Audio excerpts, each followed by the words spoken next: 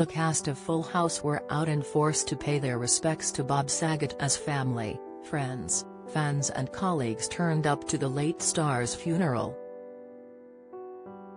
American actor and comedian Bob passed away soundly in his sleep last weekend at the age of 65, leaving Hollywood and fans in shock, while a full coroner's report explaining his exact cause of death is yet to be issued.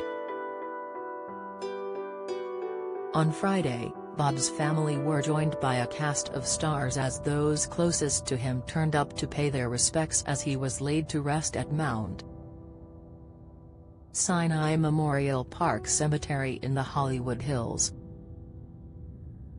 Reports had initially stated that a small gathering of 50 people were expected to attend the service, but reports later confirmed at least 300 had turned out to say goodbye to the star.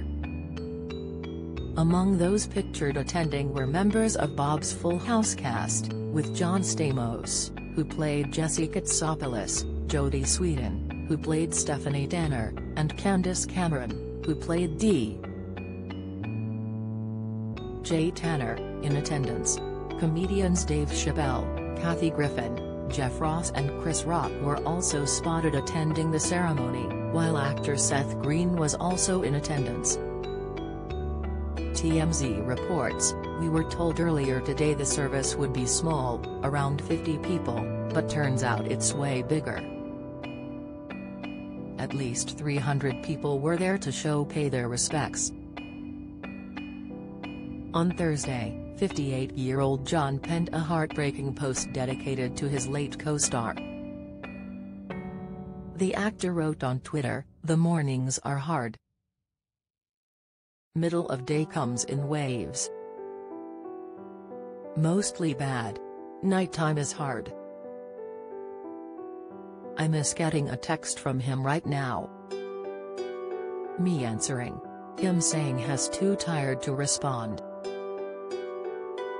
Me saying, then did you text me so early?" Ahead of Bob's funeral, John also wrote online, "Today will be the hardest day of my life.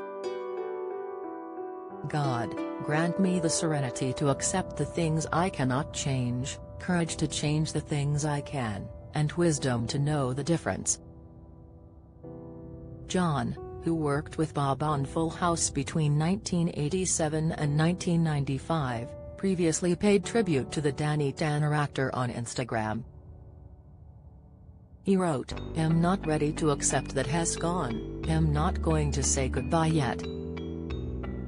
I'm going to imagine him out there, still on the road, doing what he loves with all his heart and humor." He added, "Has standing on stage, killing another 2 hours set in front of a couple hundred of the luckiest people on the planet. They're laughing so hard, they weep." Bob was found dead in a hotel room at the Ritz-Carlton in Orlando last Sunday after performing at the Ponte Vedra Concert Hall the night before. He reportedly had called his wife before going to bed and had also taken to Twitter to say how happy he was to be back performing live on stage.